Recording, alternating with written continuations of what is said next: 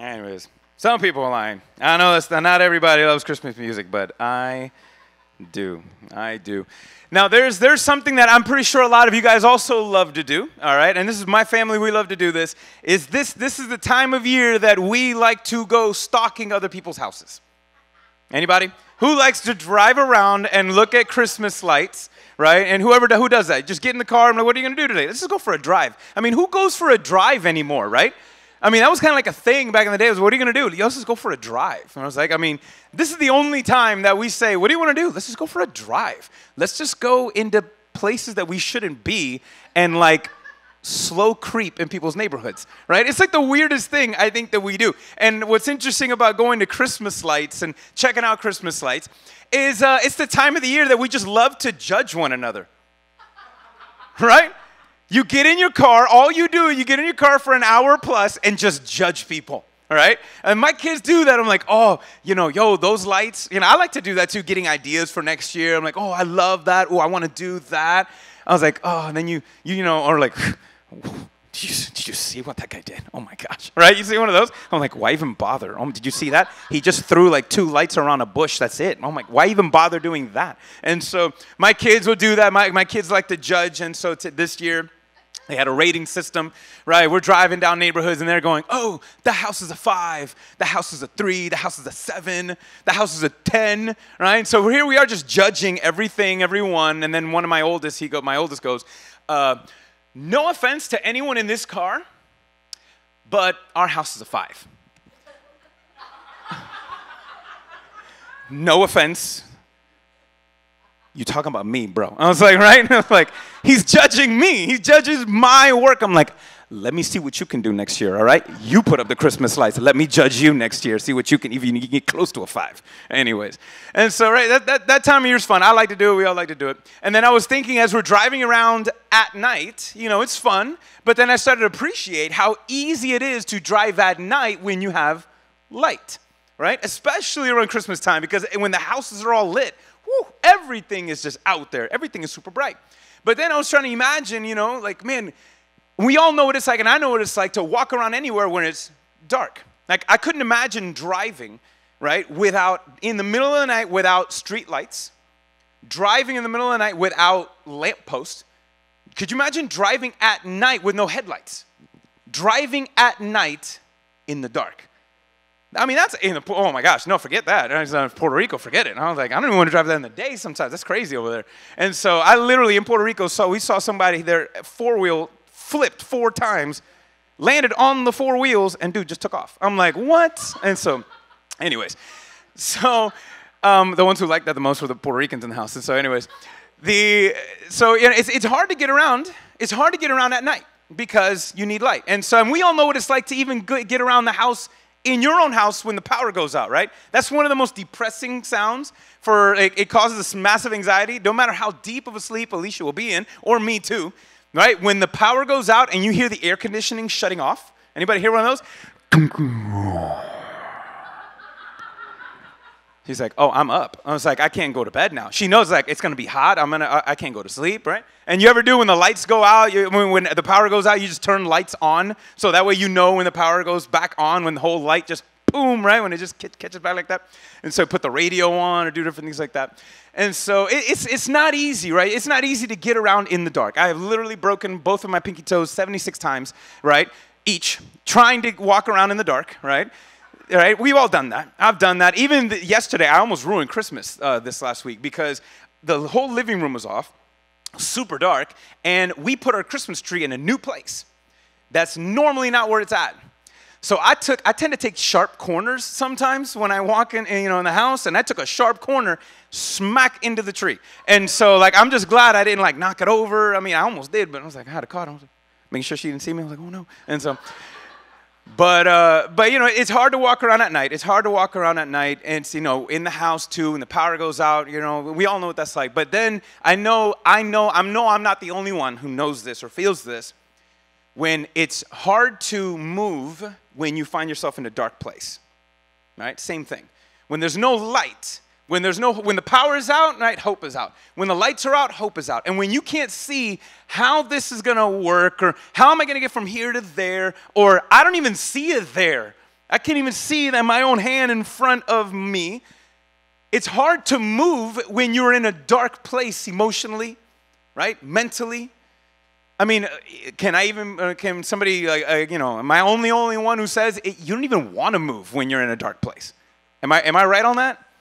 When you find yourself in a dark place, you don't even want to move. It's just like this weight is just there.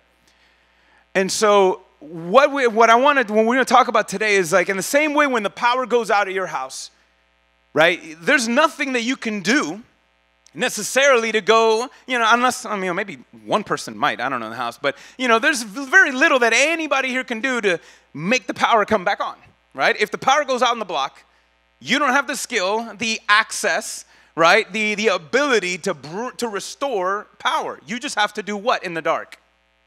Wait. You have to wait in the dark. You just have to wait for the power to be restored.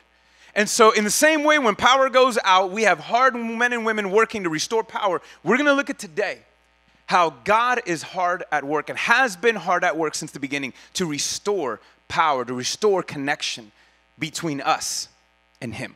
And that's why we're in this series called Unto Us, because this is not a God who calls us to come to him. This is a God who came unto us. In fact, that right there is the the biggest difference between Christianity and any other religion. Because I'm pretty sure some of you have heard the phrases, some of you have heard the descriptions, right? That, well, all religions are the same, all roads lead to the same place. We're all pretty much the same, but, maybe there's differences between this religion, that religion, but they're all the same. I heard it this one week. It's like if God was on top of a mountain and we're all at the bottom of the mountain, we're all taking different routes, but we're all going up the mountain, so we're all going to make it to him. And so that's what a lot of people tend to believe. But the difference is this. It's like, what if we couldn't make it? What if there was no road to go up? The biggest difference between every single religion, and especially what is Christ and Christian and what we believe in the Judeo-Christian Bible, is this. See, we can't go to him. The God on top of the mountain came down to us and made a way through Jesus. That's the biggest difference. That no one else can point to that. And that's why this is so huge, that God is hard at work and has been hard at work to restore the connection between us and him. And he is still hard at work today to making sure that he can restore any connection that we feel might be lost or is flickering for whatever reason. He is hard at work to restore that connection. And so we're going to we've been looking at, last week we started a series, and we've been looking at this book in Isaiah, which is a prophet that lived 700 years before Jesus. So we're taking a very unconventional Christmas approach. We're not talking about, we're not starting in the Gospels. We're not starting with wise men and shepherds. We're starting with a dude who lived 700 years before Jesus. But the reason why we're starting with this guy is because 700 years before Jesus, Isaiah was prophesying about what was going to happen, about what Jesus was going to do. And around this time in Israel, they were living in a dark place. They were in a dark place. In fact, it was so dark, and the reason why is not because God forgot them. It's not because God ignored them. It's because the people chose to walk away from God, who is light. They walked away from the light of God and his ways and ended up in a dark place. And because no one was listening, because everybody was hard of hearing, they couldn't see, God sent this man, Isaiah, with a message to people in a dark place about, regardless of where they had gone, he was pointing them to something that God was going to do temporarily. But ultimately, he was pointing to Jesus, something that happened 700 years later. And what's crazy is that Isaiah saw what God was doing, and he was giving us glimpses. And now, today, we can see, wow, the probabilities of what had happened, what he had spoken and wrote, to happen 700 years later is a big deal. So let's look at this one story here. We're going to look at Isaiah chapter 9, and I'm going to read verses 1 through 7.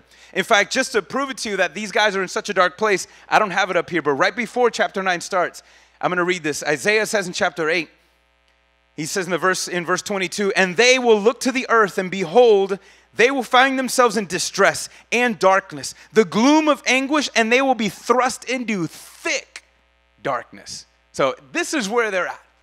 They will be thrust into thick darkness. But in chapter 9, verse 1, it says, say that first word for me. What is it? Say it again, everybody. What's the first word?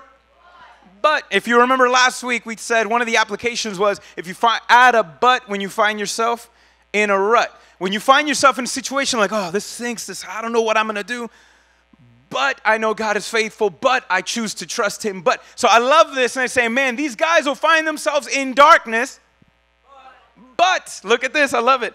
But there will be no gloom. There will be no gloom for her who was in anguish. In the former time, he brought into contempt the land of Zebulun and the land of Naphtali. But in the latter time, he has made glorious the way of the sea, the land beyond the Jordan, Galilee of the nations. Pause. He is all those little funky name phrases, words that, I don't even think I pronounced correctly. All of those are parts of northern Israel. Last week we had talked about how this time the northern tribes, there's been a civil war happening here in Israel, the land of God, the people of God. They've broken up into a northern kingdom, southern kingdom. And the northern kingdom was now under threat and at this point had been destroyed by Assyria. And now Assyria was knocking on the door of Judah, about to take and finish everything off, and then Babylon later would come in. And so here they are. He is talking about the northern tribes are in a dark place because they're done. They have been overcome. They have been overwhelmed. They abandoned their God and they chose to live a certain way. And now God allowed them to live according to the consequences of their sin. Listen, if all you ate, could you imagine if we ate from January to November the way we eat in the month of December? What consequences are you going to have, right? What consequences are you going to have if you eat like that, right? Because this month is the time we eat the most. And so it just happens. Consequences to decisions. And so this is what happened. These guys are in a dark place, but God says, those people who have abandoned me, those people who've rejected me, I'm going to do something in them, through them. And by the way, that last little spot, Galilee to the nations, wait till we get back to that in a little bit. But look what he says now in verse 5. The people who walked in darkness have seen a what? A great light. Those who dwelt in the land of darkness, on them a light has shone. You have multiplied the nations. He's talking about God. You have increased its joy. They rejoice before you as with joy at the harvest, and as they are glad when they divide the spoil. For the yoke of his burden and the staff of his shoulders, the rod of his oppressors, you have broken as on the day of Midian. For every boot of the tramping warrior in battle tumult and every garment rolled in blood will be burned as fuel for the fire. God's not playing around. Like here, he is literally saying, when he says a light has shone, and this light is not this illumination like, oh, I got a bright idea, okay? This light has shone, meaning someone has shown up. Notice all the you and what you and you. God is going to do something incredible on behalf of his people. What it's going to happen when it says there increases their joy. It's like this Hebrew phrase where it's literally this. It's like, it's like when you were a kid and you got that toy that you wanted for Christmas. You were hoping, oh, if I could just get this one toy for Christmas. And then you open it up and that big, it's in my hands, right? That increase of joy. That's what he's talking about. That God is going to do something that is just going to make the whole nation gasp. And their joy is going to increase. It says he will multiply the nations. The family of God is going to be grown. The enemies of God are going to be trampled, destroyed. That's what God was going to do. And so, who is this guy who's going to show up? Who is this person who's going to do it? And then he says in verse 6, a child will be born. A kid? A kid's going to do this? A child will be born. A son would be what? Given. Come back to that one. That's an interesting phrase that Isaiah said 700 years before Jesus lived. A child will be born, but notice that while this child is born, technically a son is given. And the government shall be on his shoulders, and his name shall be called, look at this phrase, is Wonderful Counselor, Mighty God, Everlasting Father, Prince of Peace. Of the increase of government and of peace, there will be no end. There will be no end, for on the throne of David and over his kingdom, to establish it and uphold it with justice and righteousness from this time forth and for how long? Forevermore. And I love this line. The zeal of the Lord of hosts will do it. Another phrase, and they're saying God is going to do it himself. He don't need you to do it. He's not going to, no, he will do it himself. Now, this is a really interesting phrase, guys, for us to understand and process what Isaiah is saying 700 years before a donkey shows up. 700 years before a teenager named Mary said yes to an angel. 700 years before that, he's saying a child will be born. It will be a son that will be given. And this son, his name will be Mighty God. So God's going to show up. God's going to come and do this. But he's going to come as a baby? He's going to be like us? He's going to become us? How could that happen? When, how, where? Well, it doesn't matter. He says God's going to do it. He's going to do the impossible. How could that happen? Don't worry about it. God's going to do it.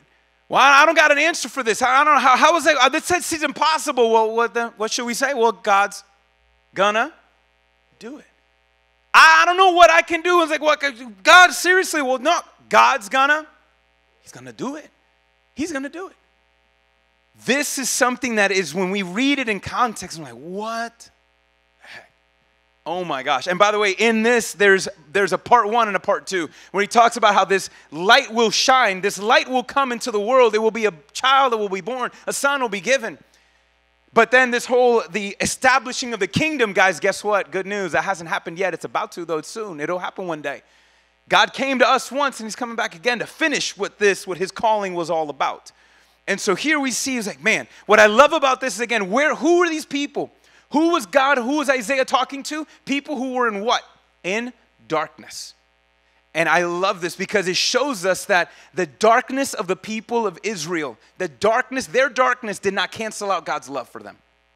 Their darkness did not cancel out God's love. They were there out of their choices, out of the consequence of their decisions. All they had done and become was their fault. And yet God comes down not to finish them off, not to kick them while they're down. He showed up to shine a light and says, hey, I'm still here. I still love you. Let me show you a way out of that.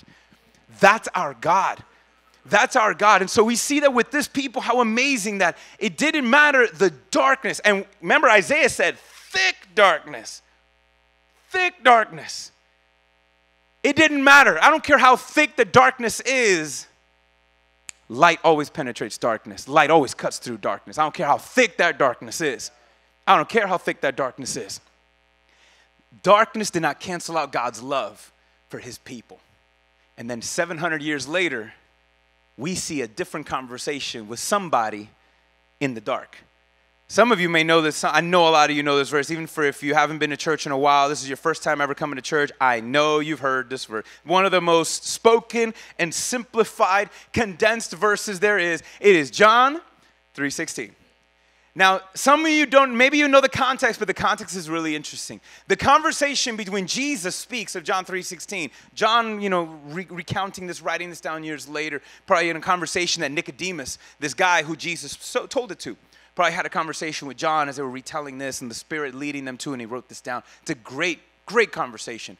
But see, what's happening is there was a man named Nicodemus who was a believer in Jesus, but he was afraid. So here's the thing about Nicodemus. He was a religious leader. He was a Pharisee. He was one of the top dogs there. And all of everybody in his crew that were rolling with, they didn't like Jesus. They were intimidated by Jesus. They were constantly plotting against Jesus. But Nicodemus is there sitting, just kind of low-key quiet, watching. I'm like, yo, hold on, man. I don't know what some of the stuff he's saying, some of the stuff he's doing. I don't know if we should be fighting this guy. I think we need to lean in more. But he was afraid. He was afraid of what would happen to him if he came out and said, he might lose his job. He might lose his reputation. Nicodemus was considered to be one of the wealthiest dudes in town. Who knows what was at stake? He was struggling with a lot. But then, what happens is right before this verse that we're going to read, he wants to meet with Jesus. Guess what time? At night. He meets with him in the thickness, in the dark, because he doesn't want anyone to know who he's talking to. He's scared. He meets with him at night, and how interesting that Nicodemus goes to meet in the dark, goes to have a conversation with the light of the world. So cool. And there Nicodemus is asking him these questions and trying to see who he is. And that's when Jesus, he lays down this bomb right here on John 3:16. But we're going to go a little further than this. John 3:16, he says, "For God so loved the world that he gave his only Son, that whoever believes in him should not perish but have eternal life." What did Isaiah say 700 years before Jesus spoke those words? That a child would be born and a son given. Jesus, 700 years later, says because of the love of God, a son would be given. The Father would give a son. And those who believed in him would have eternal life. But let's keep going because, it gets good after that. For God did not send this Son, he did not send this light into the world to condemn the world, but in order that the world might be saved through him. Again, he didn't come down to make us feel bad, to say, what have you done? He didn't do that to condemn us. He did that to save us. Whoever believes in him, he's repeating a little bit more, going back to 3:16. Whoever believes in him is not condemned. But whoever does not believe is condemned already, because he has not believed in the name of the only Son of God. Listen, that condemnation, that's a beautiful thing for so many of us. Because so how many, and this is me, if you're a Christian, you get me. If you're not, I think maybe it's a little differently. But man, how often do we beat ourselves up? How often do we beat ourselves up? I'm like, oh, well, I guess I'm not good enough Christian. I should be reading the Bible more. Oh, I feel guilty. I'm like, oh, I'm not doing this. I feel guilty. Or you do different things, and there's part of a reality there that you have to acknowledge that, yeah, you are not enough. You are not enough. You are not good enough. You cannot be good enough. Can you be good? Yeah, but according to whose definition? Now we can debate that all day. You're not good enough. We all acknowledge that. And then God doesn't come down here to remind you once again what a piece of whatever you are, that you're worth dirt and nothing else.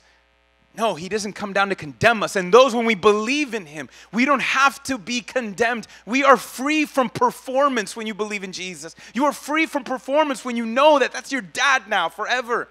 And you're his kid. You are free from performance. Look, my kids have drawn the most pathetic drawings in the history of art. But I love them. I don't look at that, I'm like, did you keep the receipt? Because we got to return this kid. I don't know. No, we don't do that, I mean, how many of us, it doesn't matter. We are free from performance when you believe in Jesus. You are free from that. Now you don't have to earn that love. You don't have to do, Daddy, look at me. You don't have to do any of those things because his eyes are on you, because he loves you, because he's now your dad when you believe. But if you choose not to, Jesus doesn't mince words. Jesus doesn't come down to condemn anybody, but if you reject him, you are condemned. You condemn yourself. God's not condemning you, you condemn yourself. But let's keep on going. Check this out here. Oof, this gets heavy right now. 19, you ready? Look at this. And this is the judgment. So let me just tell you how it is, Nicodemus. Let me just tell you right now how it is. Plain and simple. Light has come into the world. 700 years later, right? Oh, by the way, remember when I said Galilee of the nations? Isaiah said of Galilee of the nations, this light will shine in the north, right? And there will be Galilee of the nations. Well, do you guys know where Jesus established his home base when he began his mission on the world? Galilee. So in the northern tribe, in this northern section that had such a crappy history, such a dark history, God chose to establish home base to tell the world about how much God loves still and that they are still loved. He chose the problem, that area no one would want to start. Everyone would want to be in Jerusalem. That's where it's at. But he went to Galilee, a nomad, a backwater place, to show that, yeah, I'm not just for the flash in the show. I'm trying to find everybody. Everybody. So interesting, Isaiah, 700 years later, a light will shine from Galilee, and that's where Jesus, the light of the world, shows up. But check this out. The light will go into a light has come. So he's saying what God is doing now. A light has come into this world, and the people, I wish I could have heard Jesus' tone. I think his heart must have dropped, or his tone must have changed when he's about to say these next words. A light has come to the world, and people, they love darkness rather than the light because their works are evil. For everyone who does wicked things hates the light and does not come into the light, lest their works should be exposed. That's a heavy phrase. That's a heavy phrase. You know, in the sense that, and that's actually one of the biggest reasons why people don't see God do things in their life. These are probably one of the biggest reasons why God doesn't move in as many Christians as he could and wants to. It is the number one reason why a lot of people refuse or that choose to not to believe in Jesus, because people don't reject Jesus because it's complicated. I mean, it's pathetically easy. God loves you. You're a sinner. You gotta go. He came to save you. He died for you on the cross. All you gotta do is believe. That's it. I mean, you can't mess this up. It's not complicated. People don't choose not to believe, not because, that sounds too weird. People refuse to believe because they refuse to change. They don't want to change. They don't want to change. They don't want to change. They love their lifestyle too much. Guys, Jesus, his heart is still for us today. Listen, there's a lot of people who love their lifestyle so much they're going to end up losing their life. Your lifestyle is not worth it. It's not worth it. He is saying, people refuse the light because they love the dark too much. People refuse the life that I want to give them because they like their lifestyle. They like calling the shots. They like to play God themselves and determining what is right and what is wrong. They like to play God and who's judges, and who can be and who gets grace. They like to do that, but it's just not enough. It can't be. It's like, if you go to a doctor, let's say, hey, you are dying from this disease, and hey, I got the cure for you right here, my guy. I got the cure for you right here. If you take this, you'll be healed. But if you refuse it, you're going to die. That's Jesus. That's what he's saying. It's like, look, if you refuse this, you condemn yourself. You condemn yourself. I mean, you love the darkness, but I love you, and I want you to see there is something better than what you have. There is something better than what you think is possible. But he says they love the dark too much. People don't want to change. They want it their way, my terms, my way. And they just want to use God as like the magic genie, like when you need him, he's kind of a little, rub it, and he gets what you want, answers your prayers when you need it. All right, God, thank you. Put you back in the box. God don't fit in no box. He doesn't want to fit in your box. He can't. We look at Jesus then at the end. He says, but there's a different people.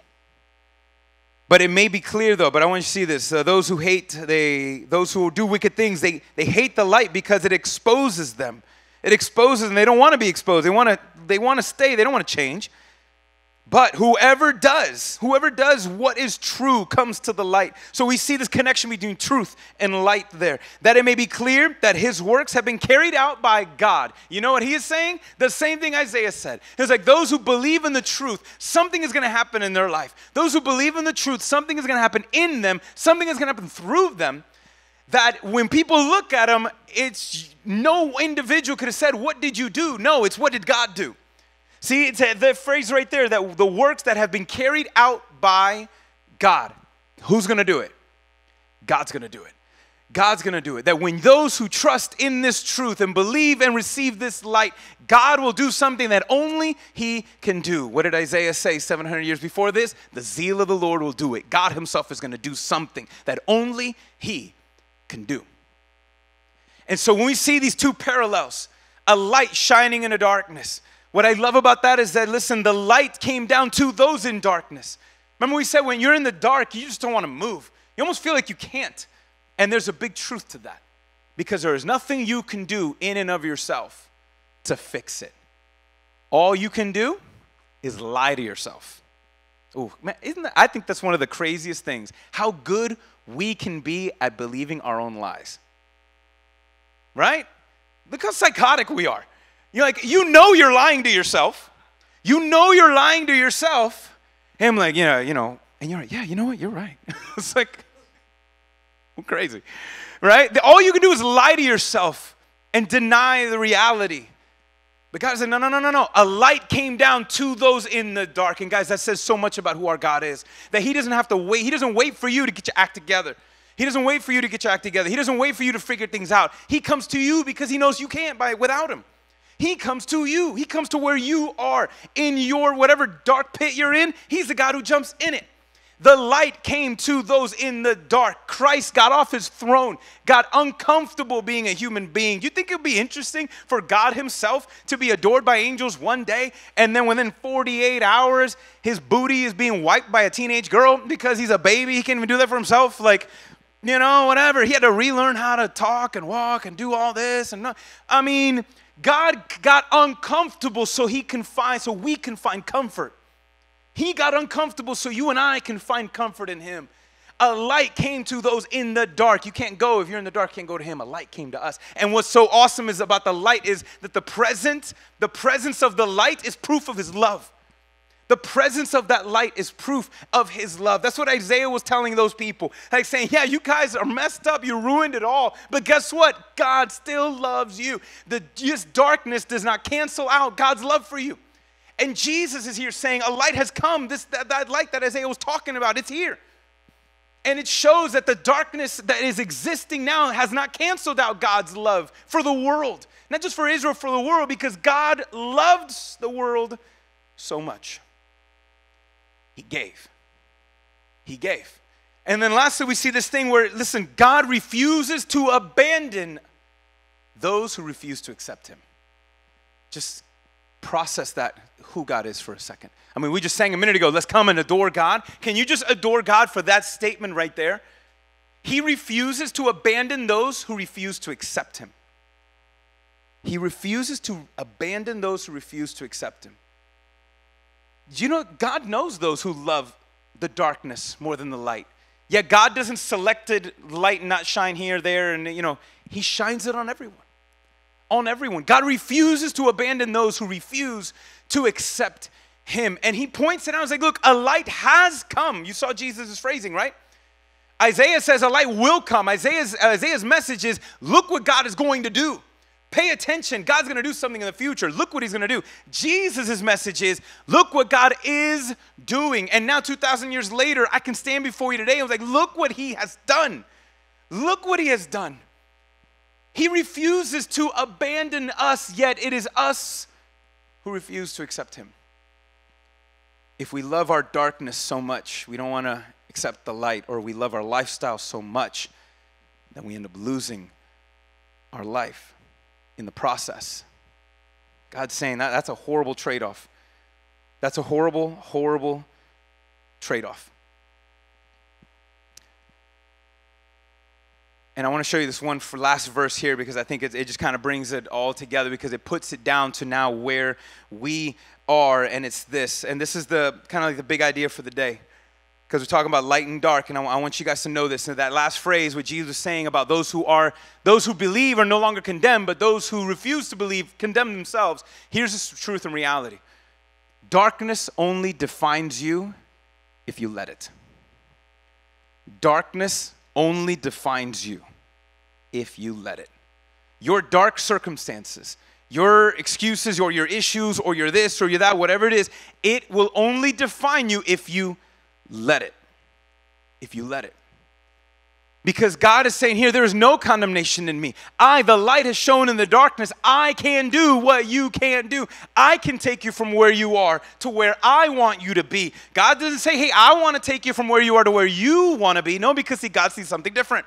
He sees it better. He's a good dad. He says, I can take you from where you are to where you need to be, where I have, and it's the best for you. I can do it, but do you want to choose to walk in my light? Do you choose to accept? Because when you do, then okay, I will take it. I will do the rest. If you receive, if you believe, I will do the rest and take you there. But again, the darkness will only define you. Your past will only define you if you let it. The uncertainty of your future will only define you if you let it. But when you realize that a light has come, everything changes. Before I show you this one verse, do me a favor, close your eyes. Don't fall asleep on me. This is going to be quick. Don't close your eyes, close your eyes, close your eyes. Okay, everyone has their eyes closed. Tell me, how bright is it right now? You're all in the dark, right? Can't see a thing. Everybody, if your eyes are closed, some of y'all ain't paying attention. Come on now, keep your eyes closed. You're all in the dark. You can't see a thing. But do you not know that there's a light in this room? A light has come. There is a present light here, but you guys are all right now in the dark. All you have to do is what? Open your eyes. Open your eyes now. When you open your eyes, you are allowing the light in. When you open your eyes, you allow the light in, and that's what Jesus is trying to say from the beginning, whether you haven't placed your trust in God or whether you have, but maybe God is asking you to trust him in this specific area in your life. Listen, you can be like this all day long. You can't see anything, but God is saying if you just open your heart, if you open your heart and let the light in, let my truth in, let who I am in, that you see that I can do what you can't do. I will do it. I will do it if you open your eyes, if you open your heart to this truth. And so this is where, and I'm going to share this last verse here. Look at John 8:12. Jesus in this, look at this context. Not too long later, he says this amazing statement in John 8:12. He says, I am the light of the world. Whoever follows me will not walk in darkness, but have the light of life. I am that light. I am that light. I've been there, guys. So many times I want to pray to God and I say, God, well, I need this, or I want that, or I need this, and I don't get it. And I know sometimes God's brought me to places where it's like, bro, when am I just going to be enough for you? And he's brought me to places like that repeatedly. Can I just be enough, or do you just want me to just tell you what to do all the time? Or are you just good with me being right here? You know, David once says, Lord, your light is like a lamp to my feet. And that's what the light of Jesus is. He's not this, we see so much, but it's this light that gives us, here's the step that you need to take. Here's the step that you need to take. Go this way, go that way. Trust me in this. That's the light. He says, if you, those who have me, I am that light. I am, it's me. It's me, Jesus is saying, I am that light. It's not an idea. It's not some just fancy thing. No, I am that light. And whoever, regardless of your past, regardless of your issues, regardless of whatever, whoever follows me will not walk in darkness, even though you may be walking in the dark. But when I say you will not walk in darkness, it means you will not walking alone. You are not walking without hope. You will not walk in darkness, but they will have the light of what? Your life. You will have the light of life. He's saying, I'm here. The light has come. And so this is my application to encouragement for all of you. Whatever, if you find yourself in a dark place right now, if you don't, you will one day, just is. You may be confronted with something regarding your faith or a relationship or this or that. You all will. If not, I guarantee you all have somebody right now that is in a dark place. And so here is something that you can now help them, to show them. And this is the application right now is, listen, let there be light.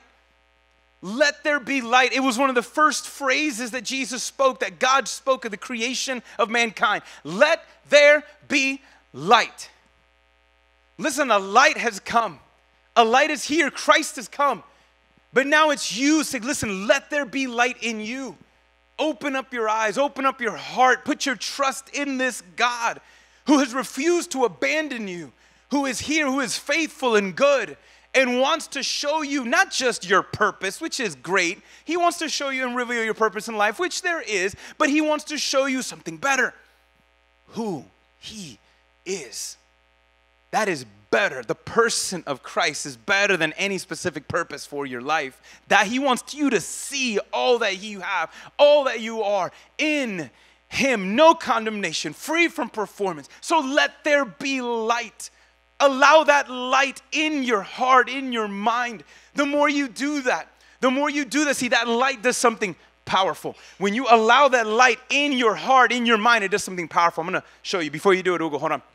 Have you guys ever seen in, either TV shows or commercials or movies or whatever, when you see like SWAT teams or they go inside of a room to clear the room and it's like really dark, right? They got the gun and their flashlight on one. You ever seen one of those?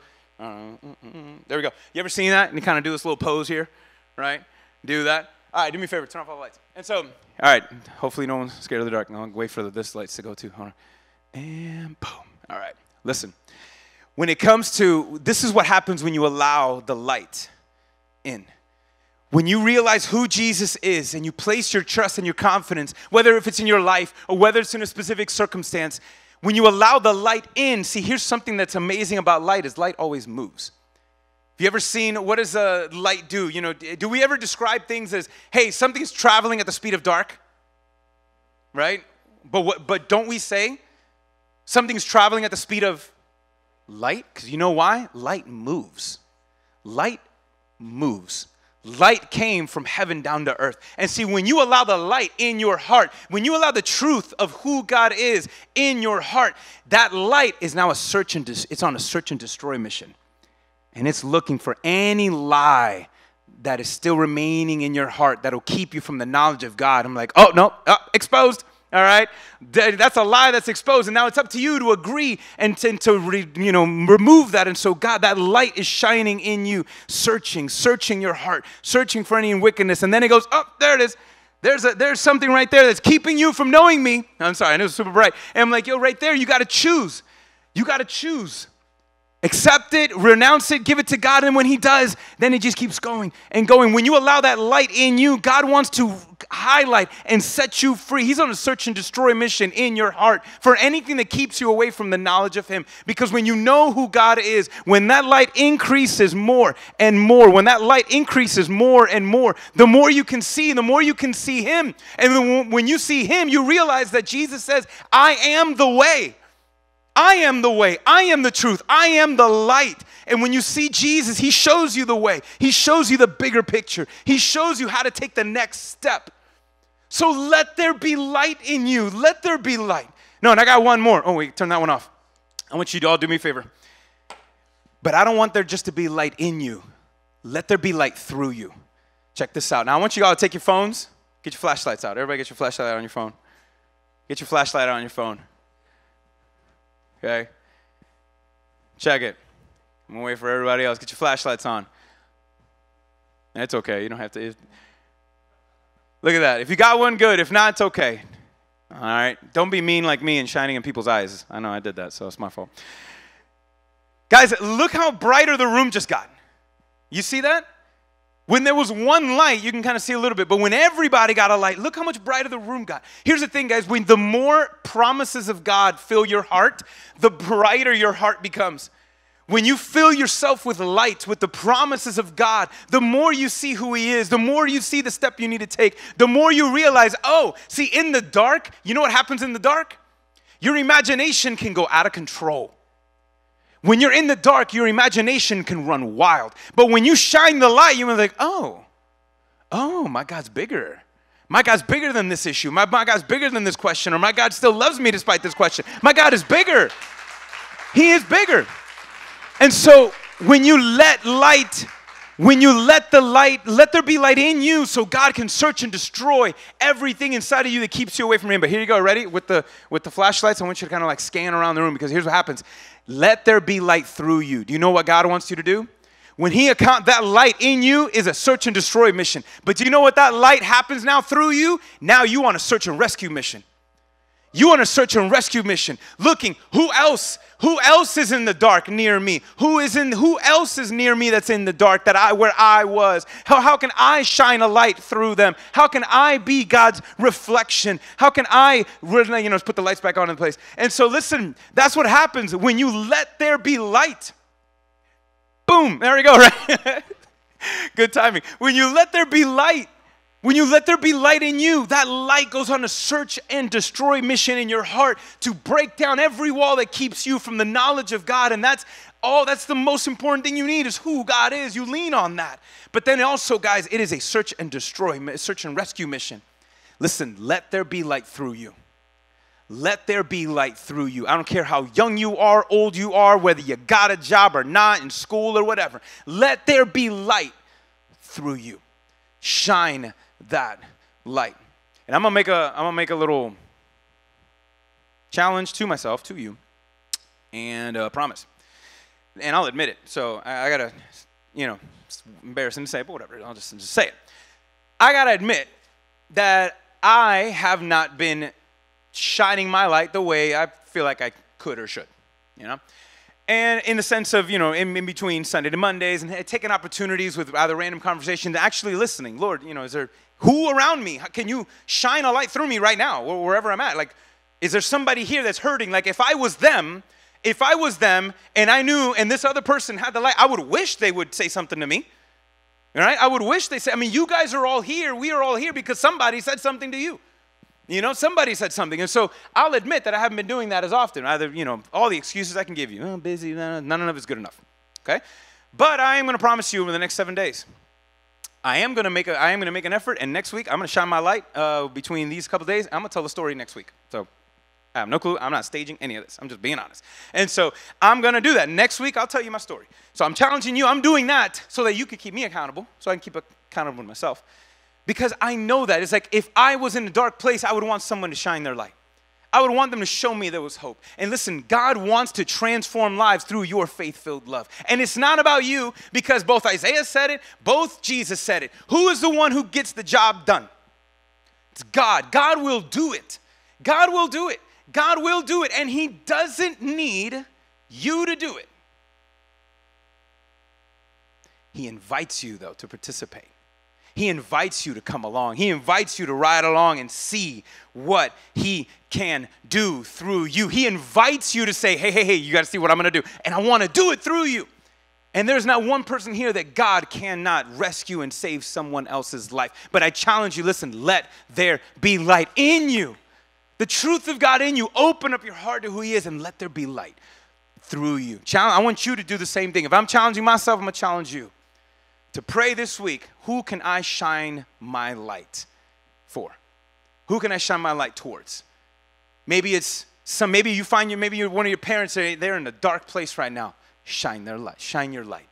Maybe they're in a dark place. Maybe one of your kids are in a dark place, just shine their light. I'm not saying it's gonna fix it all, but again, it's a sign, it's a testimony. When we shine our light, we are doing it in faith, saying, God, I'm gonna shine my light because I know when I shine my light, you are gonna save lives. He does it, not us, not you. It's not on you. It's not on you. It's all on him. He says, I'm going to get it done. But I want to invite you to participate. I want to invite you in on this. He invites us in so many different ways. You saw that. I don't care what your light is. Did you see how bright? Some of y'all's flashlights are better than others. We can tell. You can almost kind of expose yourself, right? And who got the nicer phones and whatnot, right? You can just in that moment right there, who got the newer phones versus the other ones. You can see that. But it didn't matter. You see how the collective light made a big difference? Listen, if we all shined our light more often, not just on Sundays, can I just be real? If we shined our light as bright as we did Monday through Saturday compared to so many of us on Sunday for that 1 hour, would the world be a different place? Then why are we not? Or why don't we? I can only say that about me. I can't say that about you. I don't know. But it merits. Listen, when I said let there be light, that was the first words God spoke out in the world. Genesis 1:3. And since that day, you know how fast light has been moving since that time? 186,000 miles a second. Man, that's flying. 186,000 miles a second. Since the beginning of creation, light has been moving. And light has not once complained, all right, God, can I take a break? You know, I mean, I've been going this fast for a while. You know, light never fluctuates. It doesn't 1 year go a little slower. I mean, light has been faithfully flying at 186,000 miles per second. Why? Because light is designed to move. Light moves. Jesus says, I am the light of the world. I'm on the move, and I want to move you, move your heart. I want to move you out from darkness and into light, because light moves. But you know what Jesus also said? I'm going to talk to the church real quick. He says, you are the light of the world. He says, I am the light of the world. You got me? Then now you are the light of the world. And what is light doing? And what does light do? It moves. It moves. Are you moving? Are you moving? Because light is supposed to move. And when it does, God moves in mighty, mighty ways. What if you are the answer to somebody else's prayer? And they won't know, and you won't know until you shine. God wants to use you, but he wants to do so much more. It's not just use you like for his selfish purposes, because he knows that for you, it is the best thing for you to step out and refuse to say, look, not love your lifestyle so much, not love how, your ways so much. You find all that you've been wanting deep down inside, you just don't know how to phrase it. You don't know how to ask for it. You find it all in him. Step out of the dark and into the light. And you're going to find a life that is better than you can imagine.